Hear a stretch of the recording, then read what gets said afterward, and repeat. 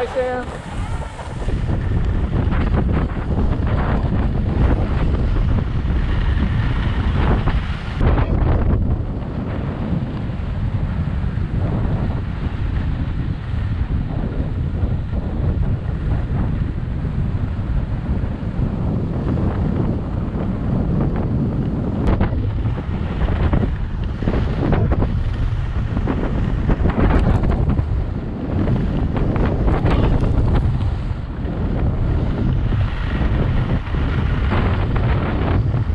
Hi skiers, I'm Jeff from Skiessentials.com, and we're here today to look at a 2020 DPS ski, the Wailer 100 Alchemist RP.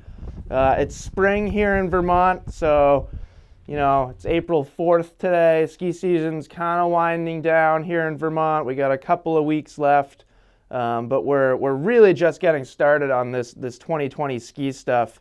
If you saw in our last video, we mentioned that we did just wrap up our 2020 ski test.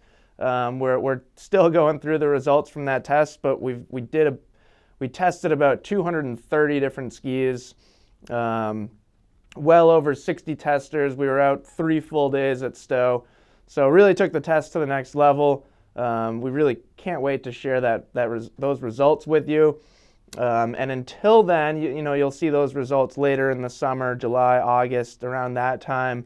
Until then, we're going to keep rolling out these 2020 ski reviews all the way through the summer, and then after the ski test too, we'll keep going. We've got a lot of skis to share with you. This one's pretty exciting. Pretty much anything that comes from DPS has got some new, cool, innovative stuff. So definitely really excited to share this one with you. And I think we'll just dive right into it. This is the Wailer 100, as I said. I didn't have a Wailer 99. We're sold out of the Wailer 99, but I thought I'd put the Nina 99 up here, essentially the women's version of the Wailer, but very, very similar, and we'll talk about some changes from the 99 to this 100. But just a fantastic all-mountain ski. Definitely a super, super versatile ski, arguably as versatile as really anything you can get, of course, depending on your own skiing style. But let's kind of just dive right into the details about this ski. And I'm going to start with shape. So there have been some changes to the overall shape concept for this Wailer 100. Basically, shape is still relatively similar. It's still rocker, camber, rocker. It's still got a fair amount of early taper, but that rocker and early taper has been reduced a little bit. So they've extended the side cut further up through the tips and the tails of the ski, so you get longer effective edge. But it's definitely still in my opinion, a classic DPS shape. I personally, and I think probably most of you, have become pretty accustomed to looking at a DPS and seeing this early tapered tip, early tapered tail as well, that corresponds with a significant amount of rocker. So change there in the rocker and early taper. It's slightly reduced compared to the 99. And then you get a 15-meter turn radius throughout all the lengths. I personally think it's kind of cool when companies do that, when they change the tip and tail dimensions in order to keep that turn radius the same regardless of which length you're in, kind of to ensure the ski skis as they meant it to, instead of designing a 180, for example, and then the ski kind of gets a longer turn radius in the longer lengths, shorter in the shorter lengths, and it does really change the way that ski feels dependent on what length you're in. With the Wailer 100, you're getting 15-meter turn radius through and through the whole line, which I think is cool, and that's in my opinion relatively short for a ski with this 100 millimeter waist width. Among versatile all-mountain skis, other competitor skis with a 100 millimeter waist width, 15 meters is definitely on the small side. But I like that. I like that they provide a different option here. And then this has the newest generation of DPS Alchemist construction. So Alchemist is a carbon-based construction. Essentially, there's an aspen wood core that's sandwiched between 2 layers of carbon. And it's not just any kind of carbon. DPS uses vibration-tuned aerospace-grade carbon fiber. It's something we've talked about before on Ski Essentials, but it really does quiet the ski quite a bit. And then for this new version, they have specifically located damping agents within the ski. So they're designing it. Basically, if you talk to DPS, they'll say that since the early 2000s, they've been on this quest of delivering a super responsive ski that's also very damp and quiet. So if you've been on a lot of carbon skis, you'll probably know that some of them are almost too responsive. They're so light and they're so responsive that they kind of respond to skier input so quickly that it can be a downside in certain situations. Kind of makes certain carbon skis feel a little bit twitchy, unstable at times. So DPS is really focused on delivering smooth performance as well as that high level of responsiveness. So this is their latest and greatest construction. Pretty exciting to kind of see them continue to tweak their construction, can tweak their designs to just achieve the next level. It feels like DPS is definitely one of those companies that it's never satisfied with the status quo. They're always trying to push the envelope, whether it's with their skis or with Phantom Wax or Phantom Waxless Glide. They're always doing something new and exciting. So that's the gist of this new Wailer 100. That's the overall theme, some tweaks to the shape, a shorter turn radius than what we saw in the Wailer 99, and then that new Alchemist construction. So let's just go into performance then. I'll say the first time I skied these, I was on firm snow. It was really more of a groomer day than anything else. Luckily, we had a fantastic season here in Vermont, so even on the days that were more groomer days, there was still usually some snow in the woods that we could play around on and do some testing. I've skied these, I think, like 4 or 5 different days now, so definitely put them to the test in different snow conditions. I most recently skied them on a kind of a warmer spring day. And they're really cool skis. The first thing that I noticed was their performance on groomers. Something, with this shape in general, whether it's a DPS or not, my instincts or my initial impressions of it before I even ski it is that's going to be super, super maneuverable, and it's probably not going to be that great on groomers. Oftentimes with this shape, you got a lot of movement, a lot of tip flap, tip or tail flap, which, either maybe it's chattering, maybe it's just kind of a slow wobble, but either way, it's usually not great. Sometimes it doesn't take away from the actual performance of the ski. It's more of a visual thing or more of a perception thing, how you're perceiving the movement in the tip to change stability.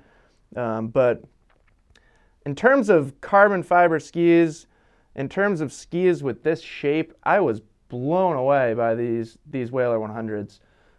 They're way smoother than I think any carbon ski or any really carbon-based ski that I've ever been on before. It's almost like they're achieving the feel of metal, but it's so much lighter.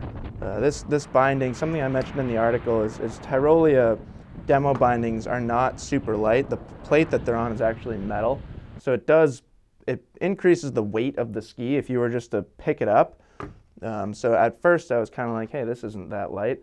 And then as soon as I clicked into it, kind of just pivoting my skis around, just, before I was even skiing really, just kind of testing out the swing weight, they feel really, really light, and they link carving turns so smoothly. It really was surprising to me, and they also hold an edge really well. I never really thought I was going to lose edge grip. I didn't ski them on the steepest, iciest terrain, or if I wasn't really trying to hold a carve through that type of snow or that type of terrain. But just the way that they link link carving turns very smoothly, for me was surprising and was really fun, and just a great skiing experience. And I think a lot of people are really going to like this. I think that 15-meter turn radius, it's helping to give you a very round, fun turn shape. It's not a long turn shape by any means. It's not even really like GS ski turn radius. I mean, definitely not competitive GS ski turn radius, but we as consumer skiers, what we perceive as GS radius, it's smaller than that, really. And with this shape, with the rocker and early taper, it stayed really quiet, really smooth, really glued to the snow, which I was very impressed by. Just a lot of fun kind of linking those medium-sized carving turns. And then it is really easy still, even though they reduced the rocker profile, reduced that early taper, still quite a lot of it there. So when you want to, it's really easy to release that tail edge. And I should say, because of that, it's not, you know, if you put this up against a Blizzard Bonafide, no, it's not as powerful. It's not going to have the same edge grip. Yes, a heavier, aggressive skier could probably push this past its limits, but I never really felt like I was going to. I'm pretty lightweight, and I think I have more of a kind of balanced skiing style than some people with, you know, say if you have a race background and you're really driving the shovels of the ski, you might find that this isn't really what you're looking for on groomers, but for the vast majority of people out there, it's absolutely fantastic. And then as soon as you want to release that tail edge, it makes those pivoting, kind of skidding turns really well, really easily. And I think for me, it was a lot of fun to just kind of lay over some smooth carves and then get into like some side of the trail skiing where I was just releasing the turn edge and making quick pivoting turns. And that, I think, is a good way to transition into it as an off-piste, off-trail ski. Just a whole lot of fun. Here in Stowe, we have pretty tight trees, so it's always kind of a question of how quick you can maneuver your skis. And with this shape, this swing weight in a 179, I felt like an absolute pro in the trees. You know, really easy to just take direct down the fall line lines. And you know in the back of your mind that it's going to be really easy to maneuver the ski. I thought they stayed nice and composed through a variety of different snow conditions. So I skied them in a lot more than just perfect light powder, and they did really well. I think the one thing that I'm not even going to call it a drawback to this ski, it's just something that you got to remember with this shape. It responds to input so quickly that when you're in soft snow or in ungroomed terrain especially, if you make a movement on it and give it skier input, it's going to react really quickly. And I spend a lot of time on skis with longer turn radii and then also wider, you know, fatter tips and tails, skis without really any early taper, or at least not as much as this. So it took me a little bit to get used to this ski. They don't really want to make like that slow, high speed kind of contradicts itself, but high speed skiing, but a long, slow turn where you're kind of washing part of the turn. Maybe you're slashing real quick, like halfway through it. They don't really like to do that in powder. What they like to do is make a lot of really precise turns. And I think something that I said in the written portion of this article, I think that benefits the skiing style of the vast majority of skiers more than those like big, fast, skidding, slashing powder skis or all mountain skis, whatever you want to call them. You know, in talking to people around here in the staff, this really is kind of what we're looking for our like all mountain tree ski here in Vermont. I think even a Western skier could enjoy this too, but they might, you know, here in the East, it's kind of nice to have something narrower too, but a Western skier, this will probably satisfy their needs as a groomer ski even, or it could, especially if it's somebody who's not really like, they don't ski super fast, they're not just looking to charge, they're looking to play. maneuver, have fun. So that's the DPS Wailer 100 Alchemist RP. I could definitely spend a lot more time talking about it, but I'm going to try and keep this short. Please let us know if you have any questions about it. As with all DPS skis, there's a lot to talk about. And kind of my big takeaway on this ski is if you've got the money, if it's in your budget, you know, DPS, they're not cheap skis. They're made here in the United States. They have their own factory. They use high-end materials, high levels of craftsmanship. So you're paying for it. But if you're comfortable with that amount of money, and you want a really, really versatile all-mountain ski, it's hard to do much better than this for most skiers. And you know, I'll go back to the fact that there are going to be people out there that want something heavier, that want something with less early taper or less rocker. But I certainly don't think that's the majority of skiers. I think most skiers would prefer being on a ski like this. And just the mix of performance characteristics, I mean, I use that term a lot, but the mix of performance characteristics in this ski is pretty hard to beat. And just I'll go back to just how impressed I was with the smooth performance that they're achieving with this construction. The vibration damping is crazy, considering that it's mostly carbon fiber that's you know, achieving this performance. So hats off to DPS, well done as always. And we've kind of go back on Phantom. We've all been pretty psyched with our Phantom skis this year. I'm going to be out in Colorado coaching at USASA Nationals next year, so we should get some really kind of slushy spring snow, and I'm excited to really put a pair of Phantom cured skis to the test in that. But again, kudos to DPS on their skis and to Phantom. We've been really happy with both, and yeah, let us know if you have any questions about this ski, and we will see you guys on the slopes.